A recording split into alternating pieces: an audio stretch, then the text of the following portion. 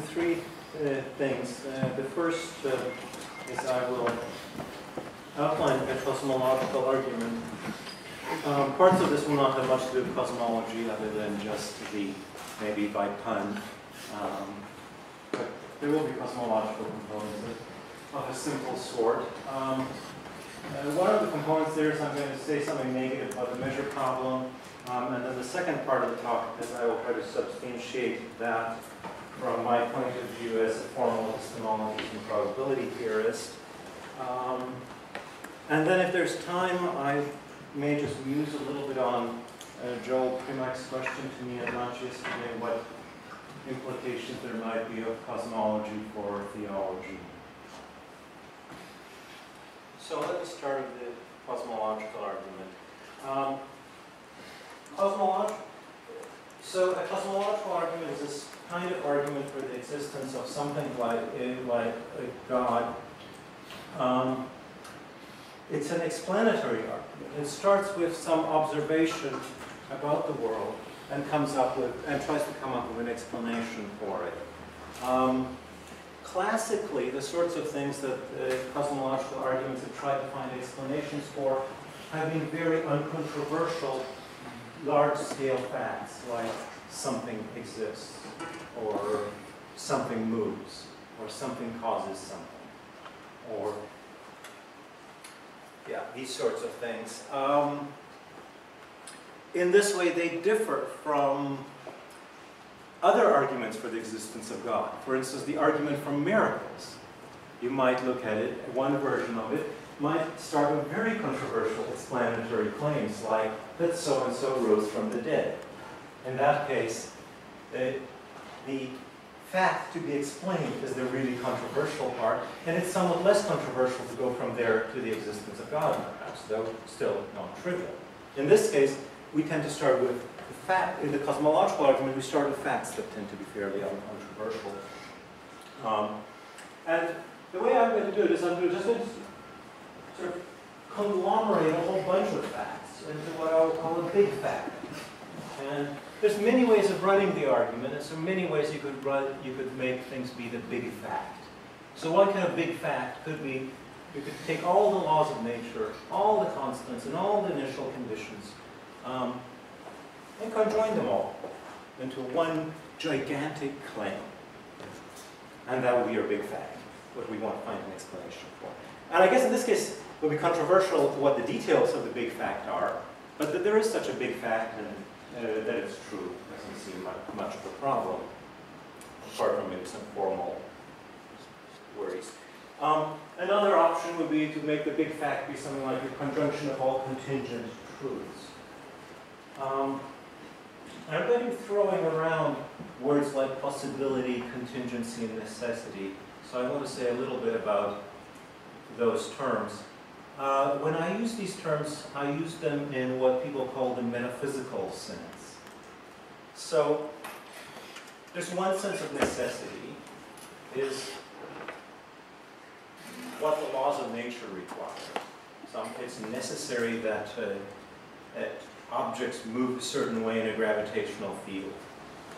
Laws of nature are required, and the requirement could either be understood in terms of governance, or it could just mean the fact that this law is true entails that they move in this way if they are in these conditions. That's not the kind of necessity I want. I want this more stringent necessity. But there's perhaps a more stringent, a very stringent necessity is something like logical provability, right? So there are some facts I can just prove using logic alone. I don't know, maybe in an appropriate deductive system, I can prove that for any proposition P, either P or not P. Some controversial inference rules to get there, but I can do it. I can prove much more complicated things in a deduction system. I can prove maybe, but humanity can prove things like, by logic alone, that if this conjunction of axioms, that includes the Euclidean axioms and a few more that up you will figure out we need, if this conjunction of axioms is true, then the Pythagorean equality is true. Stuff like that, right? You can just prove that by logic alone. And that's a kind of necessity. And it's a much more stringent one than the physics kind of necessity. Right? The violations of laws of nature can be quite coherent in the logical sense. And corresponding to each kind of necessity, there is a kind of possibility, right? So something is possible, provided that its denial isn't necessary. So, it's possible that there are unicorns, just in case. It's not necessary that there aren't any. And where you have a more stringent kind of necessity, you have a more liberal kind of possibility. Right? So there are many more things that are sort of narrowly logically possible than there are things that are physically possible. Okay? And then there's the contingent.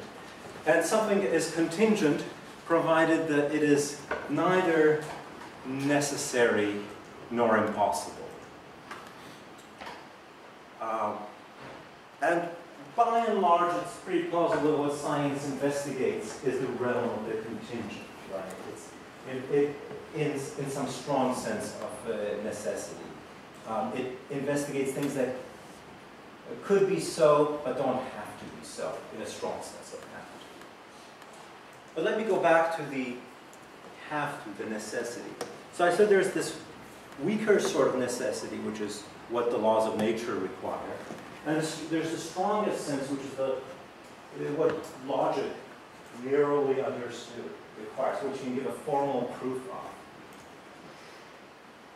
There's very good reason to think there's something in between these two. Let me give some examples of this. Let me argue for this by example. I am not a number. Standard example of these sorts of things. I am not a number. That's necessarily true. I couldn't possibly be a number. There's nothing in the laws of nature that's going to. I don't know what laws of nature what they'll say about this. But there's certainly nothing in pure logic that excludes my being a number. You're going to need some kind of weird. I mean, if you're going to be able to prove this from logic alone, you're going to need an axiom about me.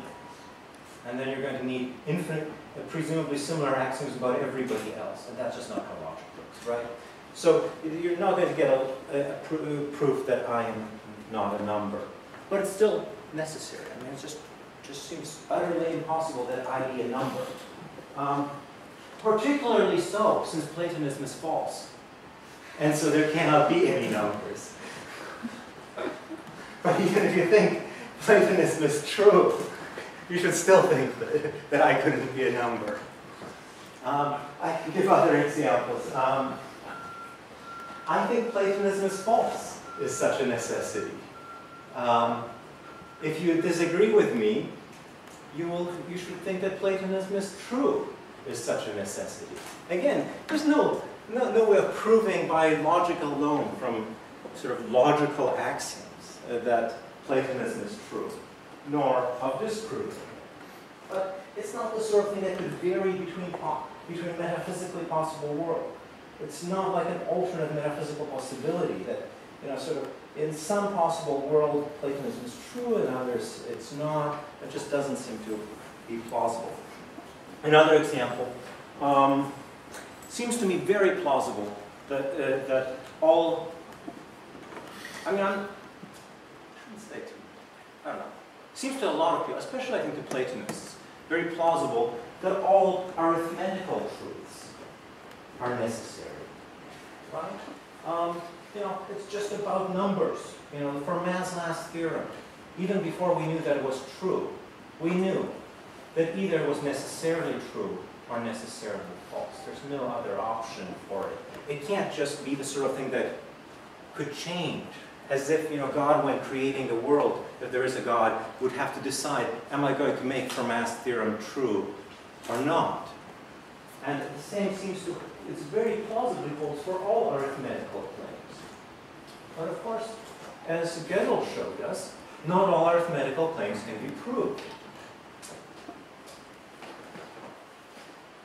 So, there are some arithmetical truths that, like all arithmetical truths, are necessary, have to hold, but nonetheless cannot be proved by logic alone.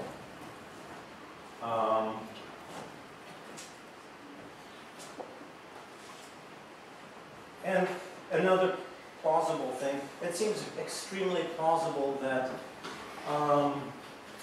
the consistence, that arithmetic, say the piano arithmetic or whatever your favorite axiomatization of it is, assuming you've got a good taste in axiomatizations, it's going to be a consistent axiomatization.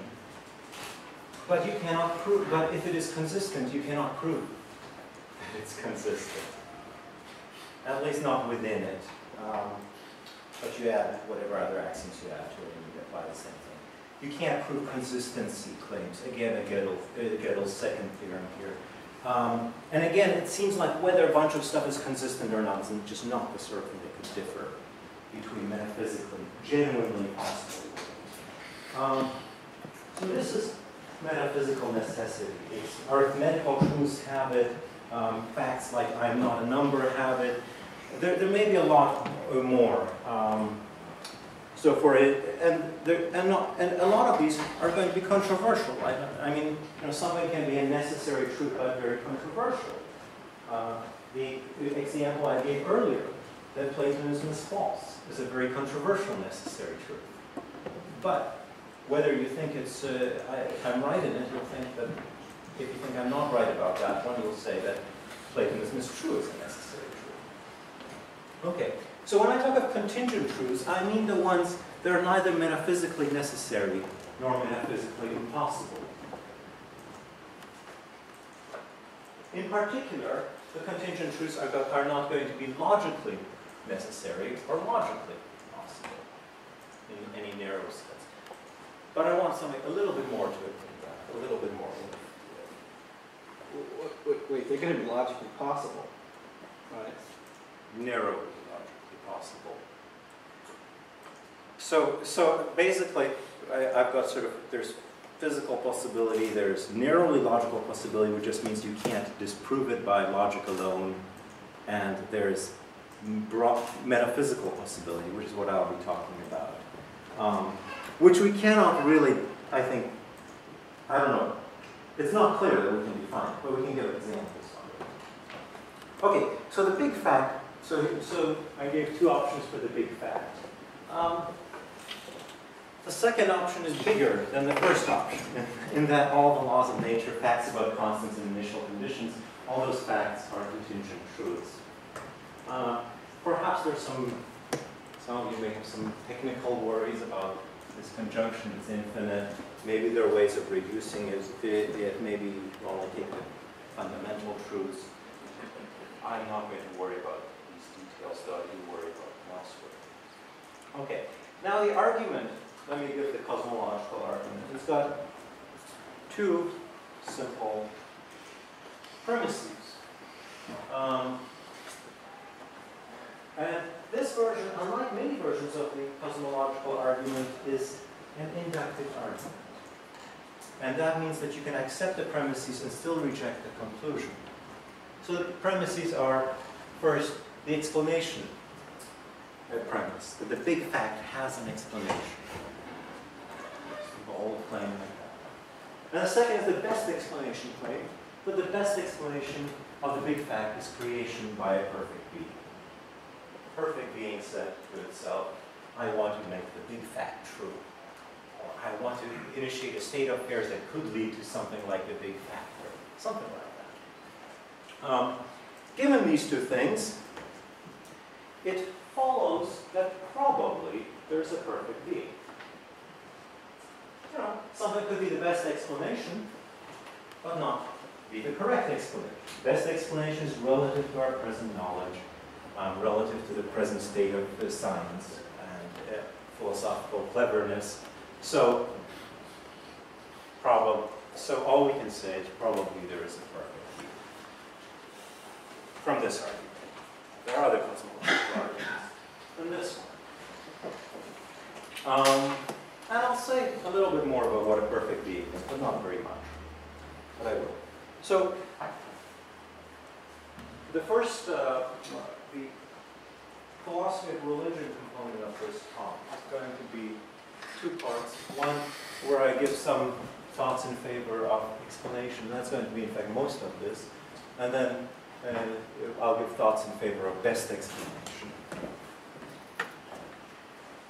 Sorry, maybe you're going to say something about this. What kind of explanation do you have in mind here?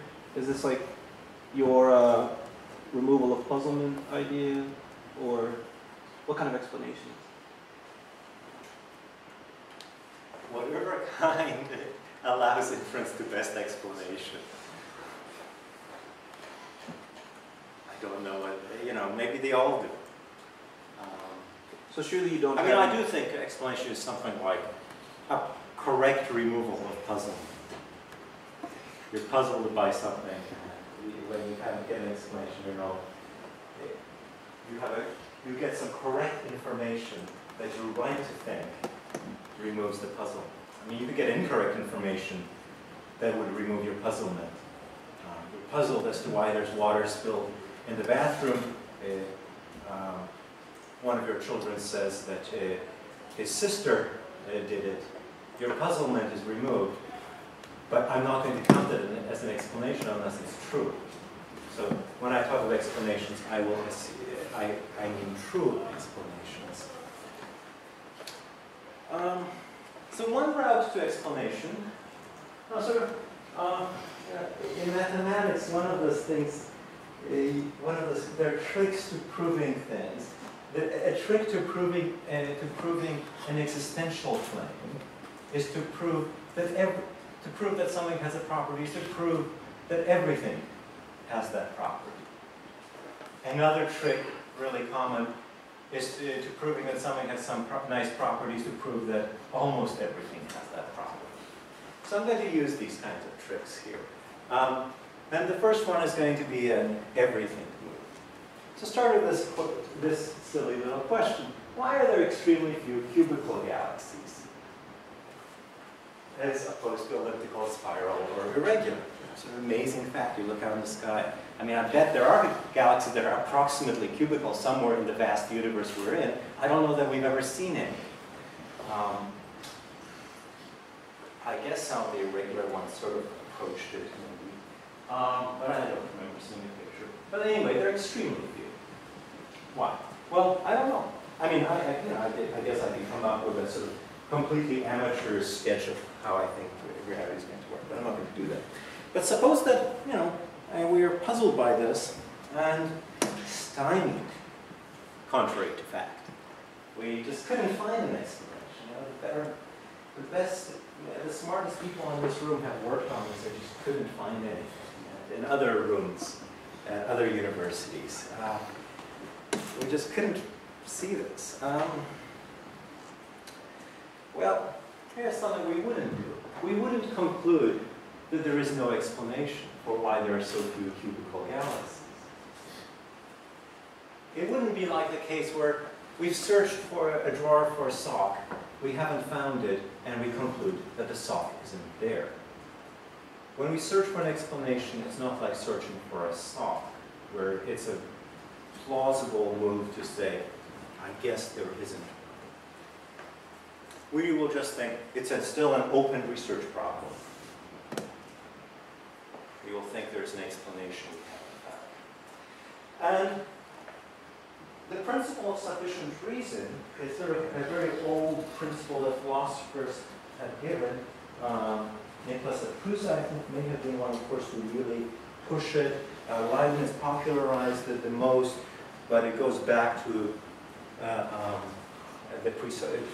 Parmenides, in the 5th century BC at least. That's a very general answer to this question of why we shouldn't just give up research for explanations. Namely, explanations aren't like socks. They can't be missing.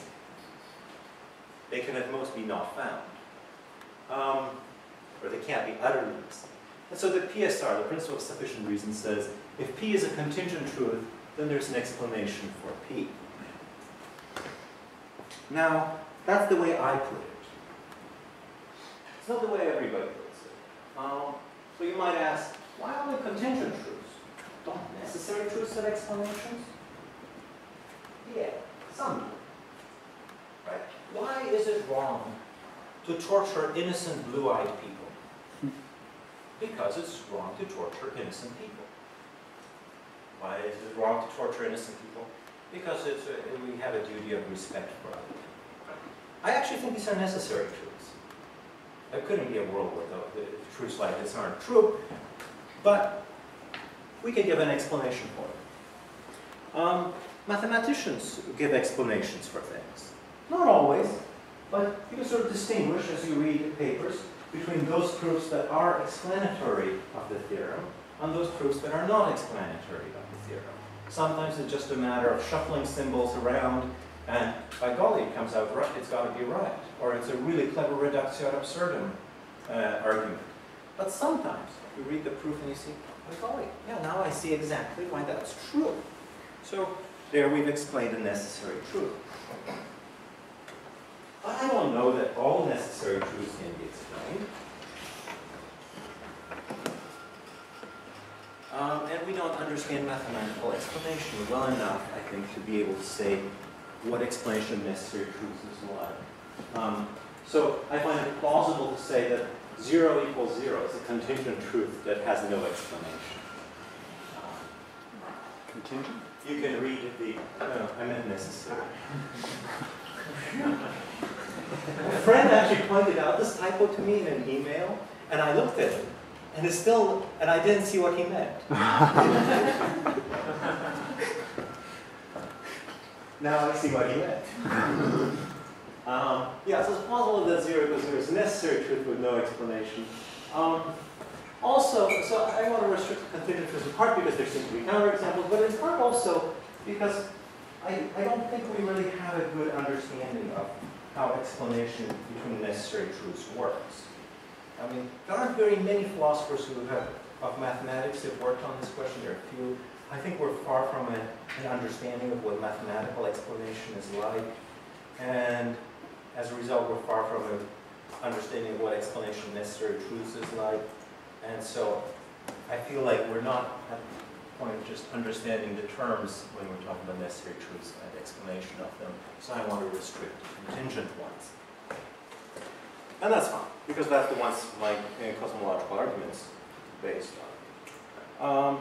Maybe you could drop the restriction. I mean, maybe necessary truths are explained just by the fact that they are necessary.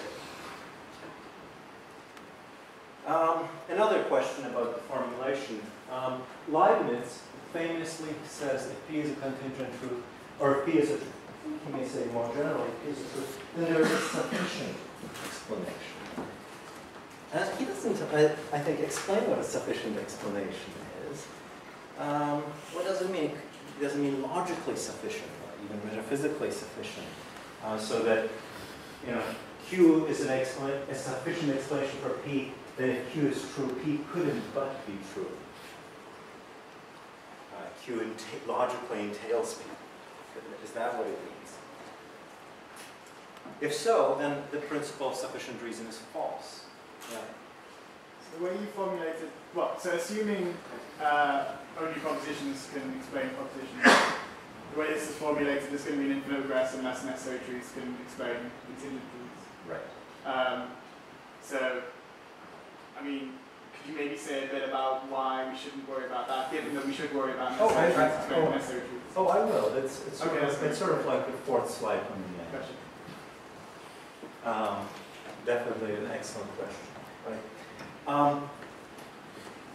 And it's precisely because we don't want the explanations to be logically sufficient.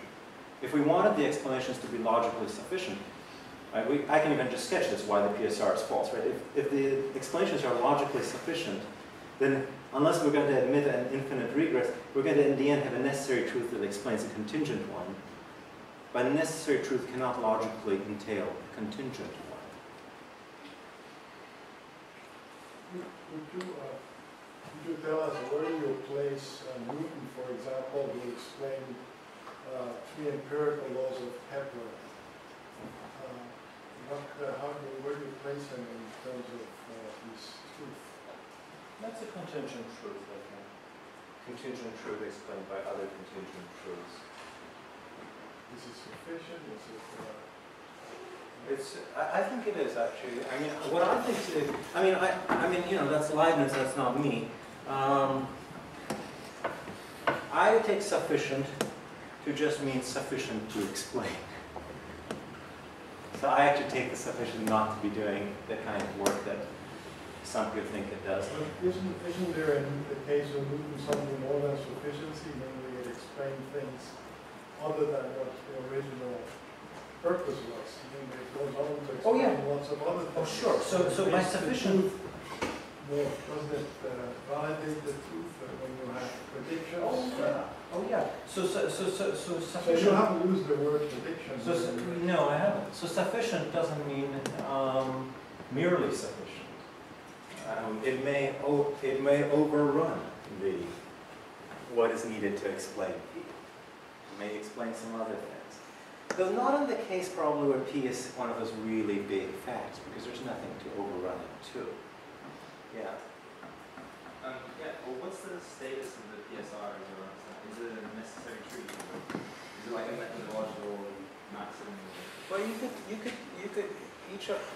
say, I mean, I think it's a necessary truth, but you could take it as a methodological maxim and still run the argument. It just, you apply the methodological maxim in the argument. You might worry about the limits of the maxim in that case. So you're saying PSR is a necessary truth? I'm not going to argue for this, but yes. Okay, Maybe some of my arguments implicitly imply that. Well, maybe you can just explain to me how that might sort of go, because it seems pretty confusing to me. Since we're saying that we can explain the contingent truths sort of as we are, but any other way they might be, we could also explain them. It seems like we're not explaining why they are this way rather than another way. Because any way they would be, there would be an explanation for that. Yeah. So We'll see. Abide with me. That's basically the objection, the Van Lungen objection that the PSR is incoherent. Because when you apply it to the big fact, you get a necessary truth, and then the necessary truth will also explain the big fact was false. But we'll get to that. And yeah, so maybe it's a stupid question, but is the so what does logically mean by sufficient? So is an alternative to logically sufficient, would it be, for example, empirically sufficient, or does what kind of role plays theologically? well, I guess here either logically or metaphysically, I'll reject both in this case. Okay, so I'm not sure I understand. I just mean, I don't want to do what Leibniz did and sort of insist that it's sufficient explanation, sort of ramp and sort of make it more impressive than just an explanation. I just want an explanation. I think it's a kind of entailment, right? Maybe. Where the entailment might be understood in terms of necessity operator on the outside, material conditional on the inside, and there might be different senses of this kind of entailment insofar as you interpret the box on the outside, the necessity operator on the outside, varying degrees of strictness. Well, my fear is just that the necessity is, or necessary truths are immediately built in the definition, because of course logically a contingency won't be logically sufficient, and then you end up with necessity. Yeah, well, I don't want sufficiency in that sense. And I think actually Leibniz doesn't either, because he thinks that the contingent world can be explained by the necessary nature of God in some way. Though he's got some distinctions that might help him with that. So I want to just stick to it's a contingent truth, there's an explanation. I don't want to add any further claims about what kind of an explanation it is. It's just an explanation. Let's not limit our options. To many people, you know, the PSR is self-evidently true. It's not to I think, the typical contemporary philosopher. It is, though, to undergraduates. You know, sort of, I run on my undergraduates sometimes the Parmenides' argument against change. And the Parmenides' argument against change depends on the principle of sufficient reason, that you can't give a reason as to why the changes happen at a time they do rather than at some other time. And it's really striking, you know, nobody wants to conclude that there's no change, but also it takes a very long time before anybody questions the principle of sufficient reason, even though I write it on the board explicitly as one of the premises. That's not the one-day challenge. Now, you know, okay, so maybe the ordinary person's intuitions are mistaken, right? Also may seem self-evidently true to a lot of people that, you know, simultaneity is not dependent on reference frame and stuff like that, or that the world is flat, or things like that. But, you know, that is something seems self-evidently true, is at least some reason to think it's true. I mean, if we didn't have relativity theory, or anything like it, we would think that simultaneity is not relative to reference frame. And rightly so, in that case. If we didn't have all the evidence that the world surrounded, it would be quite appropriate, I think, to think that it is as it appears, flat.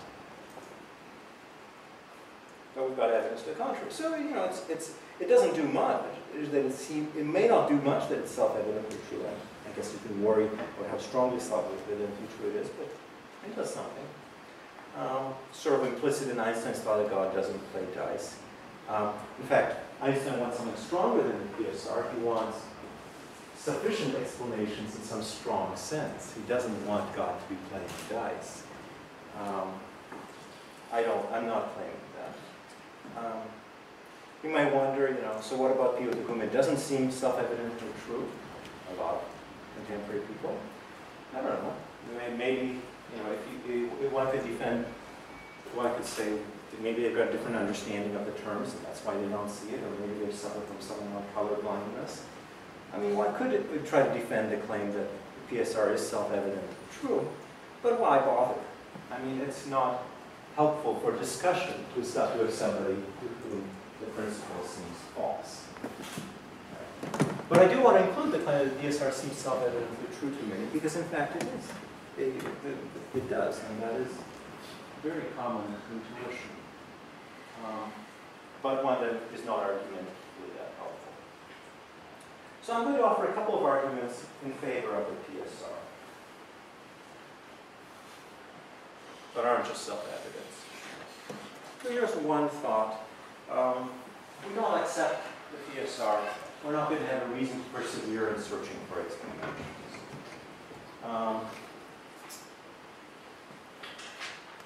I'm not saying all these arguments are equally good. Here's one way one can think. You might think this, and the PO I think do give this as some kind of an argument for metaphysical naturalism. But if you don't accept metaphysical naturalism, you'll give up too quickly and settle for easy supernaturalistic explanations. All right, you can't find a natural one despite having worked hard for a decade or something. You give up and find a supernaturalistic God or gas one or something. That's bad, so you should accept metaphysical naturalism. Well, likewise, you know, if you don't accept PSR, stuff sort of about an equal force, you're going to give up in your search for explanations, but you should. These are pragmatic arguments. Do they give any reason to think PSR or naturalism is true, though? Well, I'm not sure. You could give an alternative to PSR and to naturalism, which is pragmatically about as good. Typically, they're explanations, and typically they are natural. Yeah. Sorry, if I reject PSR, it's totally consistent for me to say, here's a contingent fact. You should always look for an explanation. By the way, there's no explanation of that fact. Right? Yeah. But you should look for one, even though... Yeah. I know there's no explanation for P, but I should look for an explanation for P. Yeah. That's fine. I'm okay with it. I mean, I think the PSR is true, but you know, that does seem that is a consistent position. Just as it's consistent to say P is true, but I need to look for more evidence for and against P. P is true, but it might be false. Even I know that P is true, but P might be false. That's more controversial, but I think it's okay.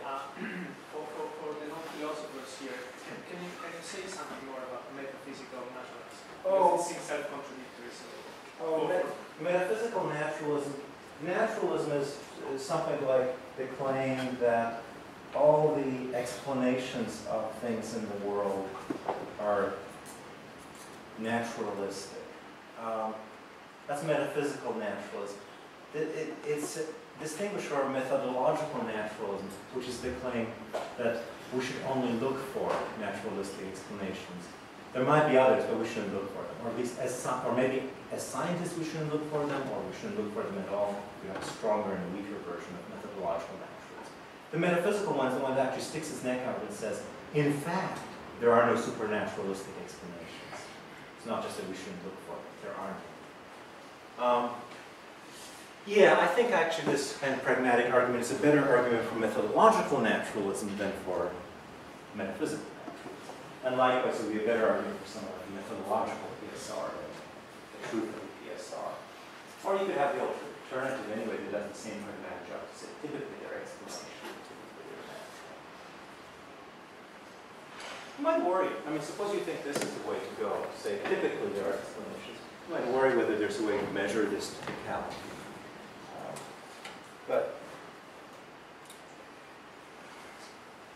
I'm going to try a different kind of argument that takes off from the last suggestion a little bit. Right? It seems, as we look around the world, we have a lot of successes of science. Lots of stuff has explanations. And while there might be stuff where we sort of wonder, is there an explanation? There are going to be typical stuff happening around us does have an explanation. Bricks don't appear for no reason at all in front of us, for no cause at all. These things just don't happen. So typically, contingent truths have explanations. Why is that? It's sort of a vast, massive fact about the world. Well, sort of vast, massive facts about lots of stuff happening all across the world are the sort of things where, even if you don't believe the PSR, you have some reason to think, yeah, that shouldn't just be a conspiracy. It's got to be. I could buy that as a chance that a brick didn't appear in front of me for no cause, but it didn't appear in front of anybody. That's calls out for a bit more of an explanation. So why is the typically contingent truths have explanations? Well, here's an explanation. The PSR is necessarily true. And so typically there are explanations because there always are. It's an explanation. It may seem circular. I may worry if the PSR is false, I expect there to be an explanation of why contingent truths typically have explanations. But what I said about coincidence is that it applies. You might try to come up with some alternative explanation. You might posit something like, you might say, well, bricks and stuff like that would violate conservation laws. And that's unlikely. Maybe. It depends on actually whether this is a good reply on what your view of laws of nature are. If you have a view of laws of nature as grounded in the causal powers of things, then those laws of nature probably couldn't prevent unexplained events from happening. And so that's one thing. If you have a sort of strong governance view, and you say there are conservation laws that govern things, then that might be a good answer to why contingent truths typically have explanations.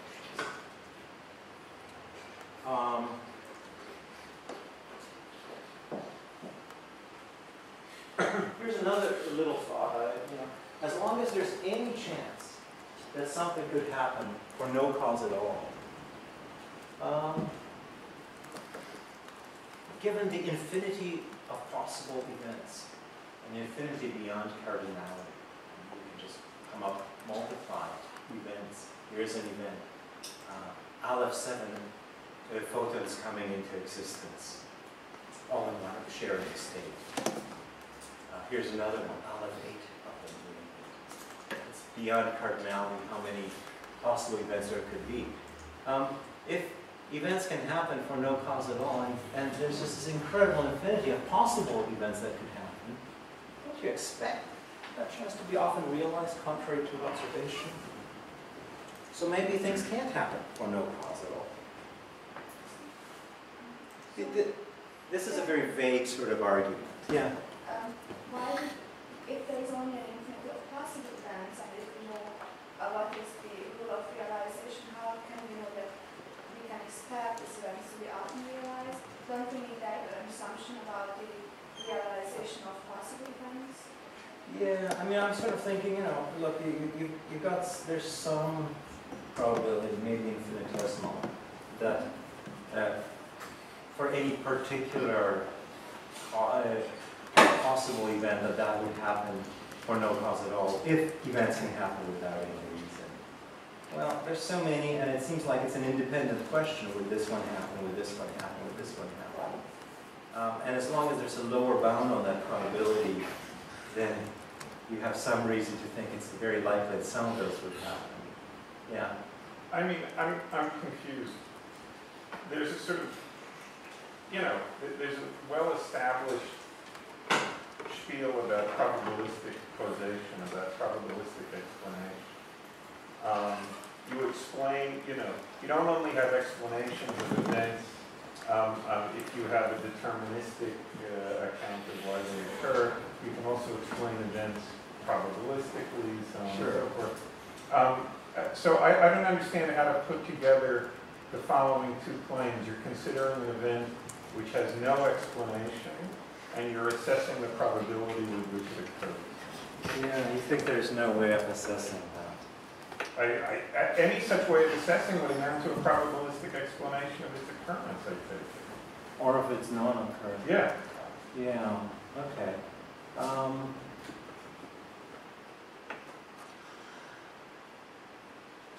I find that very plausible as an effect, actually.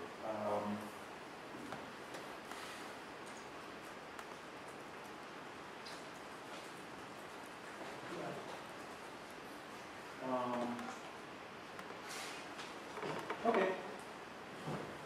Yeah. It's a good response.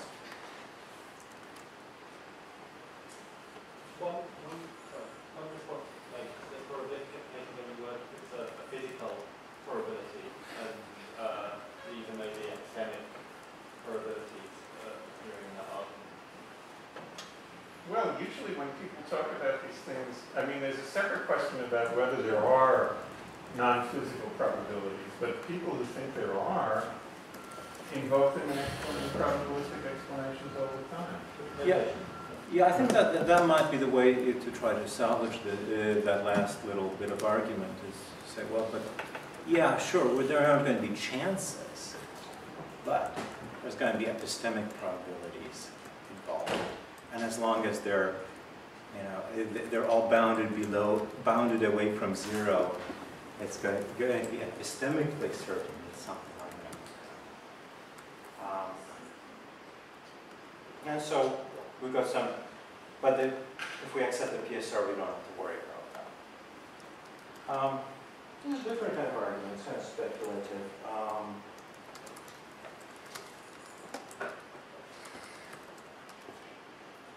So, you know, suppose we observe infinitely many independent events of some type. Typically we don't. We never do. But suppose we get lucky, right? We've got just what the frequentist wants. So we've observed infinitely many independent events of some type. A fortiori, this is going to apply if you find it. You notice that the limiting frequency of some subtype A is 1/3. So you infer that the probability of an event of the big type being of subtype A is 1/3. Seems a very reasonable kind of inference. We would do it even after a smaller number than infinity. Except then we might say it's approximately. Actually, we'd probably say it's 1/3, because 1/3 is such a nice number. Standard justification for this move is you apply the strong law of large numbers. And you say, well, look, almost surely the limiting frequency of independent outcomes equals the probability of the outcome. You do an experiment and you count up how often the coin lands heads, and as long as your tosses are independent, the limiting frequency of heads amongst your tosses is going to be equal to the probability of getting heads on any one of them by the strong law of large numbers, almost sure, the probability of 1. So that gives us some good confidence. Seems to give us some reason to think, yeah, you know, look, if we observed a third, if the probability was something other than a third, then that's the one we would have observed in our infinite sequence of independent events. So the fact that we observed a third gives us a very good reason to think that the actual probability is what we observed. Now, I am here assuming that actually this argument, I think, probably doesn't work if you think probabilities just are frequencies. And if you think that, we can discuss why you should. I don't think you should take that. Because if you think that, then of course, the inference in the first one is just a logical inference. That's just what it is for it to be a probability of 1/3. But I think that inference could be wrong. Right? I mean, look, you toss a coin infinitely often. It could always come up heads. It just almost surely won't. Okay, but the standard justification, there's a catch for it. Good. And this is actually going to, my argument is actually going to make use of David's point about my last argument, which is why I so readily accepted it. So the catch is that the application of the strong law of large numbers needs an assumption. It needs the assumption that the outcome we're counting is measurable with respect to the underlying probability measure. Right? So you do your probabilistic modeling of a coin flip, you get that the limiting frequency of heads is for a fair coin is going to be 1/2. But it's for the theorem to apply, you need that getting heads on a given toss is a measurable event, meaning one that has a well-defined probability. So you mean measurable here in the sort of mathematical In the sense? mathematical sense, yeah. You could have a set of points in 2 dimensions, which is not, it's not true that for every set there is a measure. Right. Right. I mean, the most striking example of that is the Banach-Tarski paradox in 3 dimensions. You can take a continuous ball, disassemble it into 5 or 6 pieces. Is it 5? I think 5. And move those 5 pieces around to form 2 balls. Those pieces are some of those pieces. In fact, I suspect all of them, but at least some of them are going to be non-measurable. Because if we assigned, 2 balls of the same size, it would be weird enough if they were of different sizes too. But yeah, 2 balls of the same size. So if they were all measurable, then the volume of the ball would be equal to twice its own volume, because you could disassemble it and form twice. So some of those pieces must be non-measurable, ones we just cannot assign a probability to. And that's a paradox you can get even with a finite number of pieces. In 1 dimension, you can get a similar paradox, but they require an infinite number of pieces. But they're enough to show that they are non-measurable sets. They're just, this is something, this assumes the axiom of choice, that most mathematicians do. And so there are, in fact, right, in continuous cases, there are going to be situations that are non-measurable, where we just have no probability measure. But here's a tempting thought. You could say, well, you had a catch. The catch was, your justification for inferring probabilities was that was the strong law of large numbers. But look, that needed the outcome to be measurable. Yeah, but look, what if it's not measurable? What do you expect? Wouldn't you expect a mess then, rather than this neat convergence to 1/3? I mean, you just wouldn't expect convergence to 1/3 if you had non-measurability. Or you would expect some really messy thing like measure the frequencies, and first you get a half, and then for a while it's a tenth, and then for a while doesn't seem to be any kind of convergence. You just expect a mess. So if that's right, then that's an answer to the catch, because we do in fact get a frequency, so we should still infer one. The tempting thought is actually false. Turns out that if some event is non-measurable, then the event of there being a limiting frequency is maximally non-measurable. We cannot make any probabilistic claims about it, not even that it's unlikely that there is a limiting frequency. Little theorem I proved last summer. So what? Well, nothing probabilistically useful can't be said, so it can't say it's an unlikely limiting frequency. So the catch stands. It seems like to infer probability of A from the frequency, we need to assume at the outset that A is measurable. And no kind of pattern of occurrences of physical events or other events is unlikely if there is no measure, if we're dealing with non-measurable things.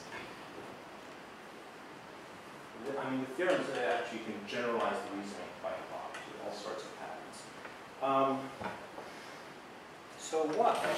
Well, then the hypothesis that A is measurable cannot be confirmed empirically.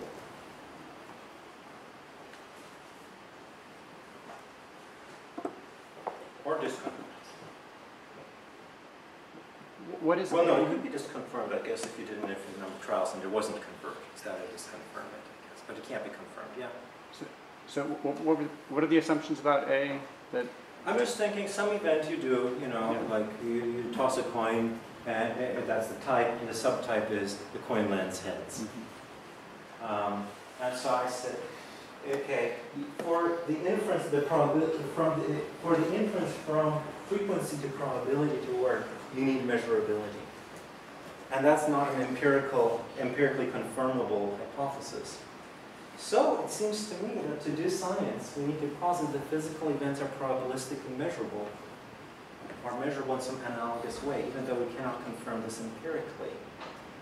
I think, that this is kind of controversial, that the relevant probability measures the objective physical probabilities. That's the ones that we think are involved in the sequence. So we need to posit that all physical events are governed by objective physical probabilities. Because if they're not, they're non-measurable, and then we can say nothing on the basis of even infinite sequences of observations. So events governed, this is the move David made against me, governed by objective physical probabilities, they've got at least stochastic explanations.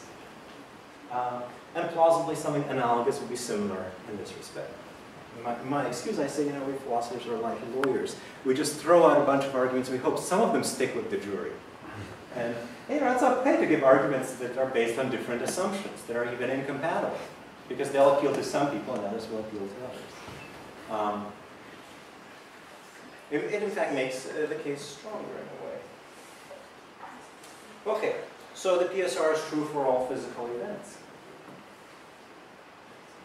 And it seems, then I say, and this is, push on this, that it seems ad hoc to say this is only true in the case of physical events.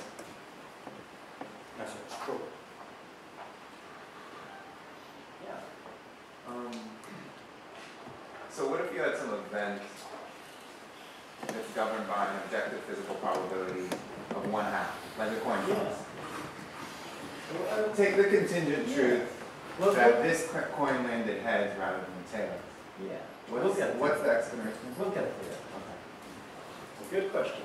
Everybody's pushing on the big objections, and that's good.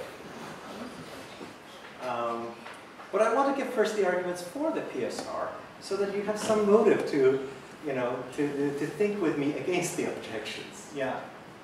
Tell me what you mean by the general case. Are you talking about events which all contingent stuff. Non-contingent, not contingent, but non-contingent. Yeah.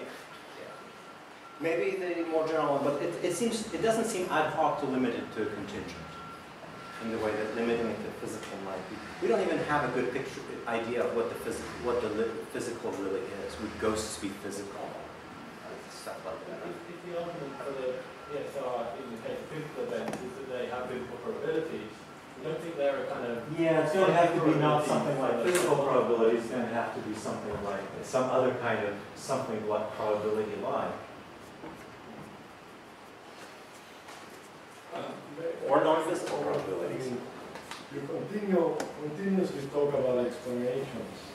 Science is not just about explanations. Science is about predictions of facts that are not then observed, but which experiments that are done after the predictions are confirmed. So explanations is not the story of science. Story of science is about predicting what happens. Okay. And I wonder how this comes into this discussion. No, I'm not doing science. I'm not doing science. I'm doing philosophy. I'm not doing science here. I'm not asking you to do science, but to notice that Yeah. we're talking about. Sure, if you can make novel predictions and stuff like that, that's great, and it adds evidence to a theory. But I think you could get pretty good evidence without any forward-looking predictions. Imagine this thing. Imagine that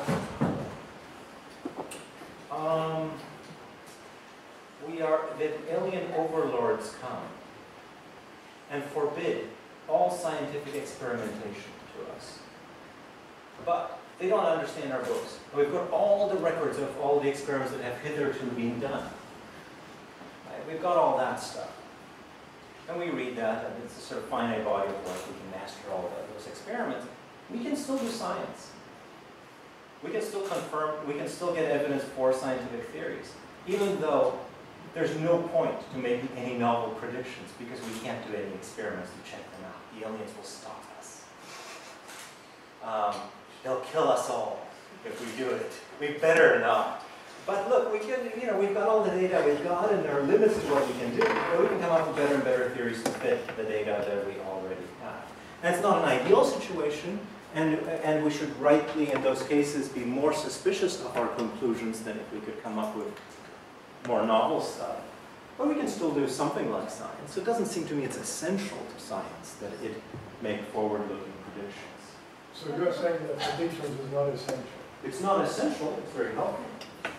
I'm sorry, but what could this theory? But there are different, if there are different explanations for the same phenomenon, That doesn't. how do you distinguish between them? In that case, you may have to say, well, sometimes one of them is just obviously better.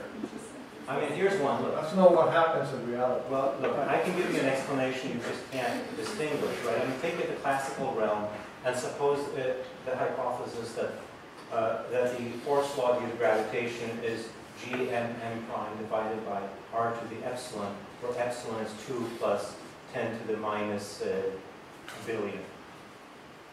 There's no way you can distinguish that experimentally, at least not within a classical realm, from Newton's law. But you know that that's not the right story. But already you say you know. What does that mean? Well, you don't? You don't know what you mean, you know. You think that might be the right story? That we really don't know whether Newton's whether it's squared or or to the power 2 plus some small delta. People are still searching experimentally for deviations from r squared at short distances. Currently, the experiments that are being carried out to try to determine to what extent that was valid at short distances. Do we have okay, so suppose we don't say, yeah, I mean, but, I did say in the classical realm, so that might rule out the short distances. And of course there are worries about things like the Voyager anomaly and things like that. I think most of you who are thinking about those anomalies still think most likely it's this inverse square law. And these other things just seem much less likely. Most likely is totally against the whole philosophy of science. Okay. Surely if it's 2 plus or minus, the experimental limit is 2 plus or minus 10 to the minus 9. And someone says, look, I've predicted it, it's 2 plus 10 to the minus 11, and this confirms my prediction. Most people would say, sure, but we'll stick with Newton until we get something like 2 plus 10 to the minus 11 plus or minus 10 to the minus 12. We need that. If you're consistent with the null result, we should stick with the null result, surely. That's a practical issue. That's not, we can say more than just here's the experimental limit. The whole goal of science is to continuously make more accurate experiments. We also and then want the truth. to see if it verifies or doesn't verify the assumption. But I mean, that means you predict things. This well, whole discussion is about explaining things. well, on that kind of view, we never know any scientific claim. And maybe we never even have more reason to think it than to be more likely to You know, there have been centuries of progress that have been made with this scientific philosophy. Well, is it progress, though, if on this view we do not know any of that to be true? And we do not even think it's more likely true than not. That doesn't seem like progress to me. I think we should let you go on to... There'll be lots of time for a discussion, at least tomorrow, on this, and maybe later today. So I think I will go on. Especially since you're not doing science, actually, at the moment. No. But I am defending still doing science, even if the aliens come and forbid experiments. Whereas maybe some people would have to say, well, we just have to quit. Can I ask a question on a different subject? Just how different? On what you just talked about here. So you're saying it seems ad hoc not to extend this to the general case beyond physical events. And I'm wondering which things you think are in the general case. So particularly, one thing that comes to mind about physical events that are also contingent truths is maybe the physical laws. But we've been talking a lot about Humean accounts of laws recently, and if you think sort of all the laws do are give concise summaries of the physical events or some facts that are useful in giving a lot of information about physical events, then yeah, I'm worried about what else do you think we really need to explain. If you can explain each physical event in a sort of causal explanation and explain that these laws are just summaries, good summaries of the events, the reason they're laws is because they're good summary, then how much left is there for it to be explained? Well, I mean, there is going to be a question whether you go from the laws are a good summary to the laws are explained, right? So they could be a good summary and still have an explanation, right? So here's one, right? I mean, I don't think this one is correct, but take Malebranche's explanation, right? So God likes certain patterns of behavior in the world. And God arranges things so that they have those patterns of behavior. God so arranges that whenever water is heated past a certain temperature, a certain pressure, it boils. And it's not that there's even any causation or anything other than of the Humean regularity sort between the boiling and between the raising of the temperature and the boiling. It's just that God makes it boil whenever the temperature goes past a certain point. It's a fairly standard Islamic view still to our day. So on this kind of a view, the laws are, there's nothing but just regularities of things happening. But nonetheless, there's an explanation of these regularities. It's not an explanation that I think is the correct one, but at least there's a prima facie explanation. So it seems like, yeah, there's room for further explaining, even on the Humean view of laws. But even if there's room for further explaining, it seems like we already have some sort of explanation because we've explained each of the physical events that constitutes the regularity. So in all you've said is that we need to have the PSR just says that there needs to be an explanation for each thing. Yeah. Good. So there's room for further explanation. I think the fact that there is room. So suppose you're a Humean and you die and go to heaven. And at the pearly gates, Malebranche meets you and says, I was right. And this is the gates of heaven. And he's past the gates, so you know he's not lying. So now you say, oh, by golly, now I understand why all these regularities were true. There was something I didn't, and I think you would have this feeling, there was something I didn't have an explanation for before. And now Malebranche has given me this explanation. I didn't know why these regularities were true. And even though, yeah, sure, these were regularities, and there were the instances of them and all that, and you knew all that, but there was something about them you didn't know. So I think this suggests to me that, in fact, we don't know all the explanations of the regularities in the Humean view. They may be metaphysical. this might be, I was talking to Chris about this yesterday at lunch. It may well be that this is a case where metaphysical grounding and explanation come apart. It may be that the laws are grounded in their human laws are grounded in their instances, but that does not mean that they are explained by their instances.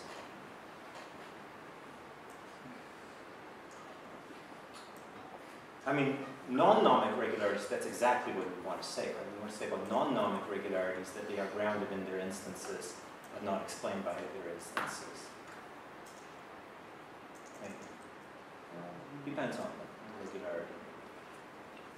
Yeah. I mean, there's this word that I think Maudlin pushed it, that on this human understanding of laws, you have a sort of explanatory circle where it does look as if the regularities explain the laws in some sense, or whether that's understood in terms of grounding or some sort of dairy necessitation, truth-making. But then, as the suggestion was here, I think, from the questioner, you do think that the laws in some sense explain the regularities by serving as summaries, or, you know, there's this unification understanding of scientific explanation that Friedman and I think Kitcher and others have pushed.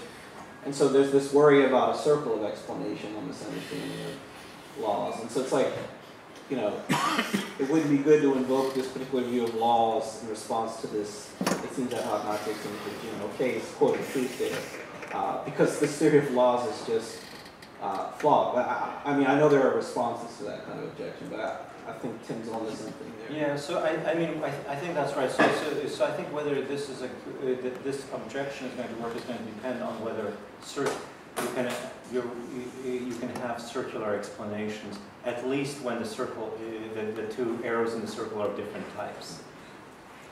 And I'm inclined to think even when the arrows are of different types, you can't have a circular explanation.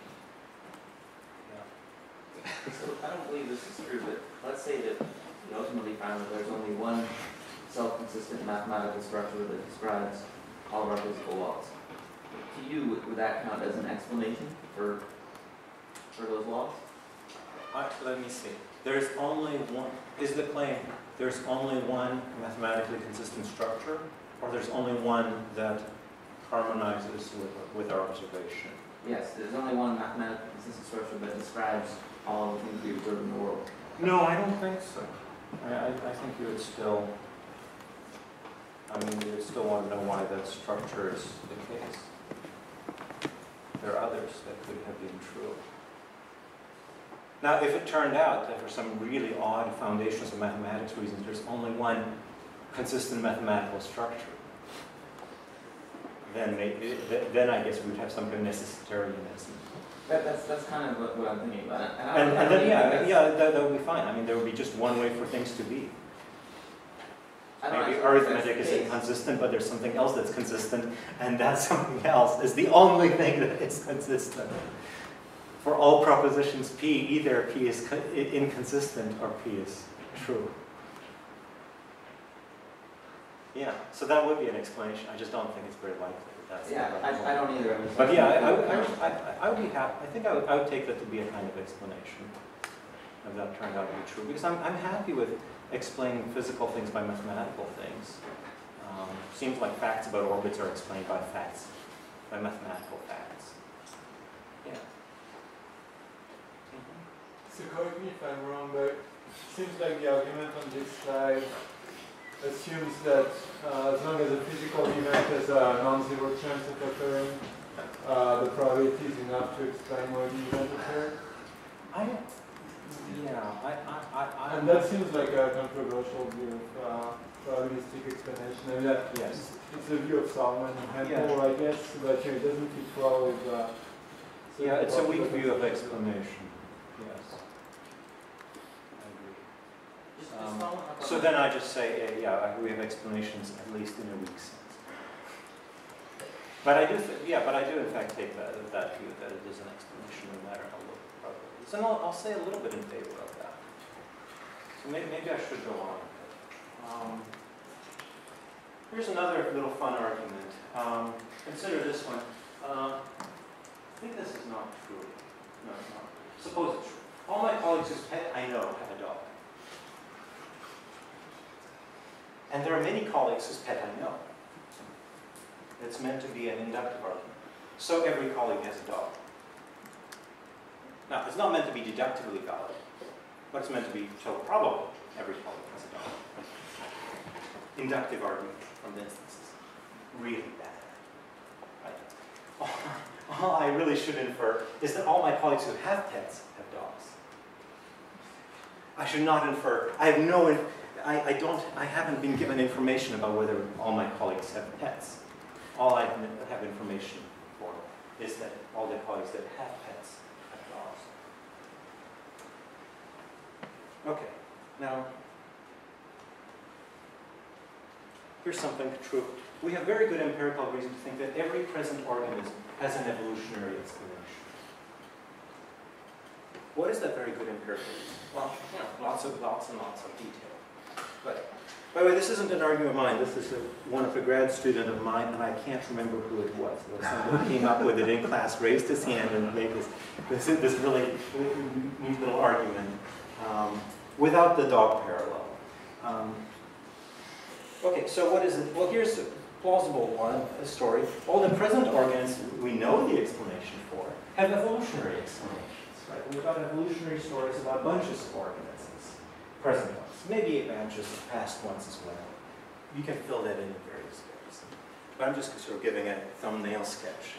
Right? So all the present organisms we know the explanation for have evolutionary explanations.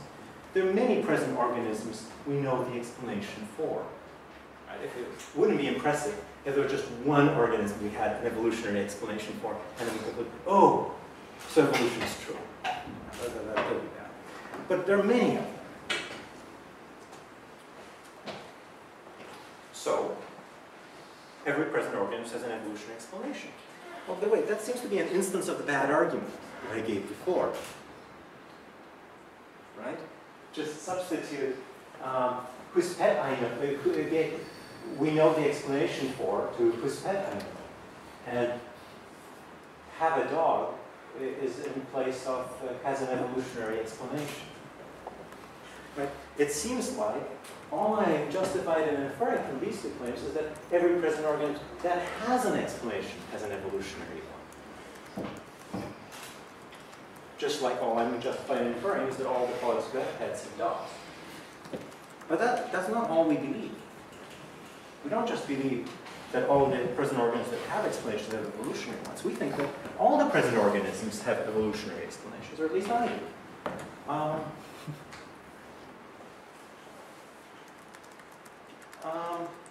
So how do we get that every present organism has an evolutionary explanation? It seems to me that the only way, a good way I can think of actually, is to say, well, there's the PSR, which tells me that it's not like about pets, where some of my colleagues might lack them. Explanations aren't the sort of thing that organisms can lack.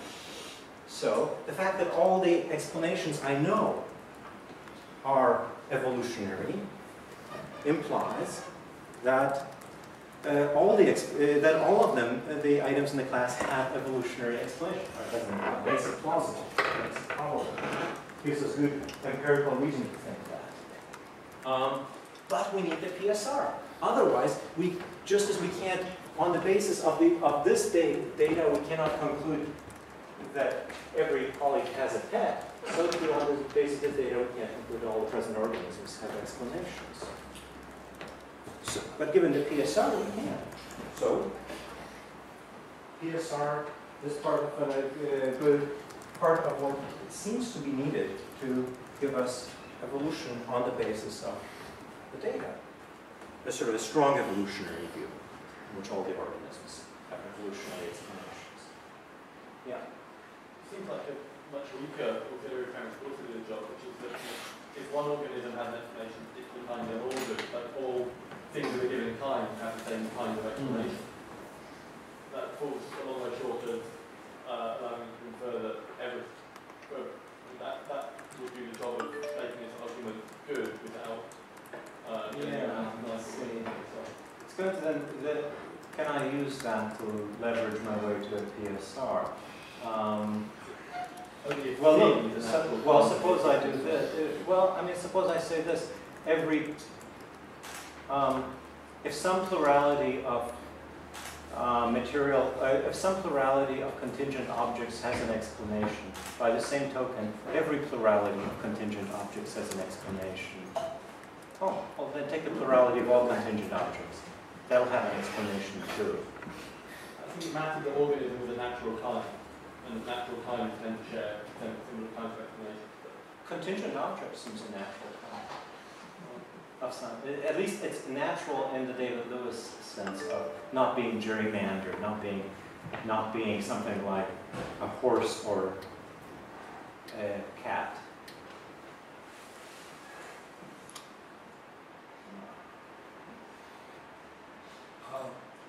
Darwin offered this explanation based on his observations.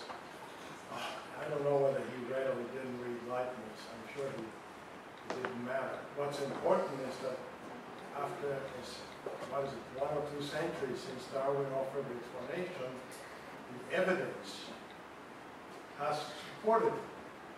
There was a prediction of Darwin that this is what explains the variety.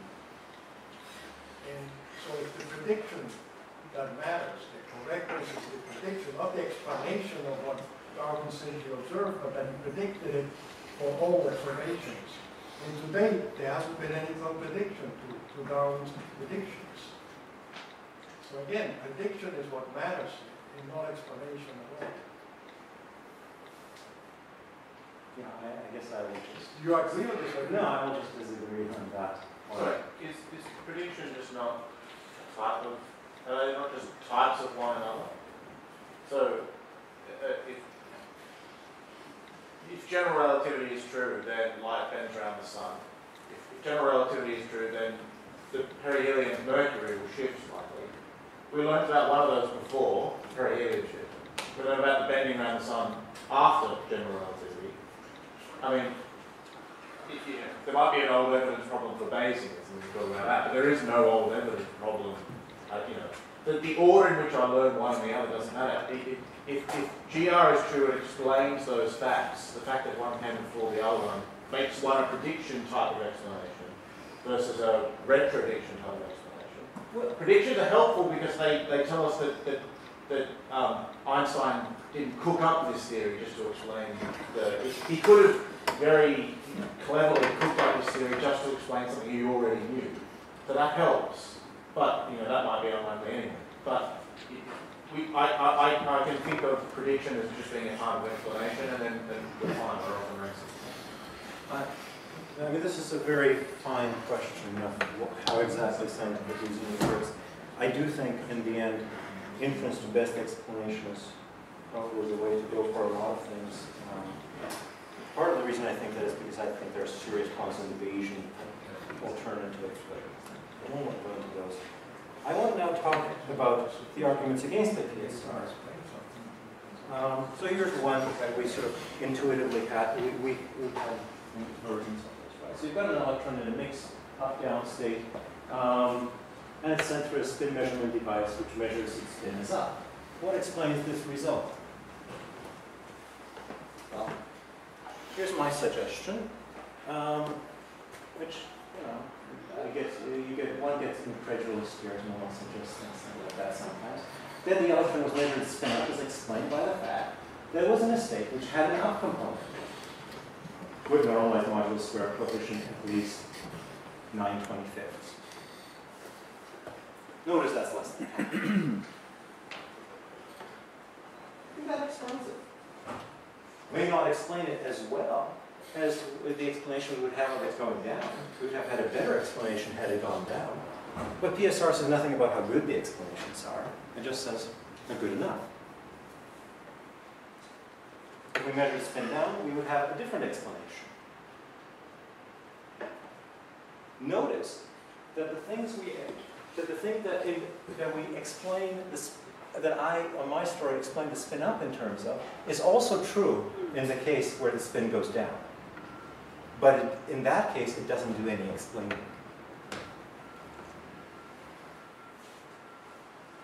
I actually think these things might even count in some sense. Philosophers of science talk of contrastive explanations, and they love them when they can get them. I actually think these explanations might even have contrastivity in some sense. Here's a sense of contrastive explanation. E contrastively explains not just yp, but yp rather than q. If and only if E explains yp, and E would not explain yq, were q rather than p true. My little somewhat dubious explanation here, I mean, I do feel the pull of saying there's something fishy here, but I'm willing to bite that. I think one of the things we learn is in philosophy and in science that reality is a bit fishy in places. There's some weird stuff going on. Yeah. But I'm a little confused. In the explanations you're citing here, the explanans in the first case, the explanans in the second case is a logical consequence of the explanans in the first case, given that you represent things by normalized quantum states. It's not. How come? Because this says at least, and this says at least. Oh, I see. I'm sorry. Okay. Okay. Good. That's another reason why I don't want equal. Right. I didn't think of this reason for why I don't want equal, but yeah. So if it hadn't gone up but had gone down, or if it hadn't gotten measured as up but had been measured as down, this explanation would have been true. Namely, this statement would have been true, but wouldn't have been an explanation. So in that weak sense, it's contrastive.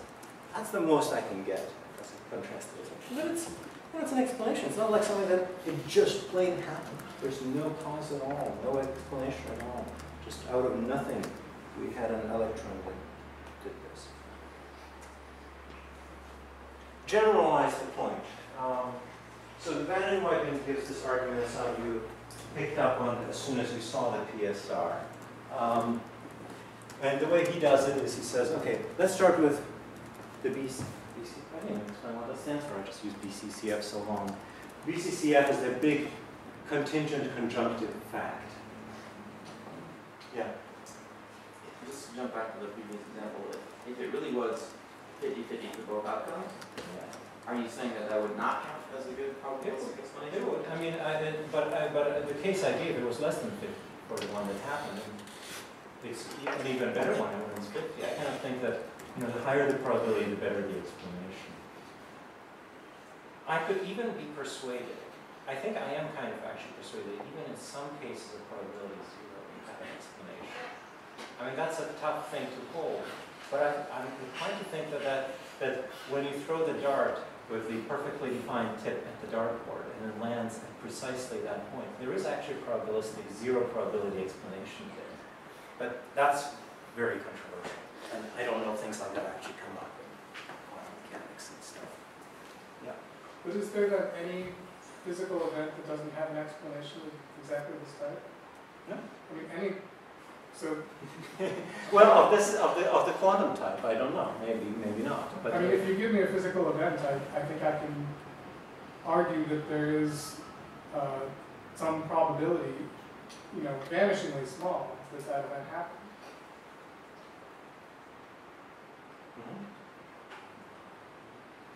So there could be. Yeah, I mean, that could be right. The PSR is true. As I said. Okay, so you've got the big contingent conjunctive fact. So this is sort of the big argument against the PSR. It's in Van Inwagen's book on free will. Sorry, can I just ask, sorry to interrupt, but on this previous point, if we have a situation where we can say one of the following things will happen, and then one of them happens, is that an explanation? Because that's not always. Not always. Not if you time travel to the future, or if your friend time traveled to the future, told you what was going to happen. No, I'm saying in the case of just the case of the quantum case. You could, even if you don't know the probabilities, you may know the range of outcomes or the set of outcomes, and you can say. Two in that case. Because I'm intrigued by Andrew's suggestion that, if the probabilities were 50-50, you said you would still regard that as an explanation. I mean, notice that even if it's 50-50, the experiment, the stuff in here, maybe in some way, I mean, I don't actually want to endorse probability raising account of explanation, but these are actually, I think, probability raising. Namely, suppose that, you know, at least in part, right, I mean, without this stuff, the electron might not be being measured. There might be no electron to be measured. There is some stuff here that raises the probability of the outcome as well, even if I don't think probability raising is needed. I mean, the explanation includes the existence of the electron. That sure raises the probability of it being measured to have a spin up. But I want more than just that. So I want to go back to this. Okay, so we've got this big conjunction of all contingent truths, right? All of them. So this is the second of my big facts on my first slide. And then according to PSR, it has an explanation because the conjunction of contingent truths is itself a contingent truth. Okay, that explanation is either itself contingent or necessary. Says Van Inwagen. Well, if it's contingent, then it's a conjunct in this big fact, and hence self-explanatory. Because P explains that big conjunction, and so in some way, in some sense, it seems to explain every conjunct of it, and including itself. But it seems absurd to think that a contingent proposition could explain itself. I'm not 100% sure that it's absurd, but it sure seems like it. Second option, and this was the one that was pushed on me at the beginning, if P is necessary, then it cannot explain the ECCF, says Van Inwagen, for no necessary truth can explain a contingent one.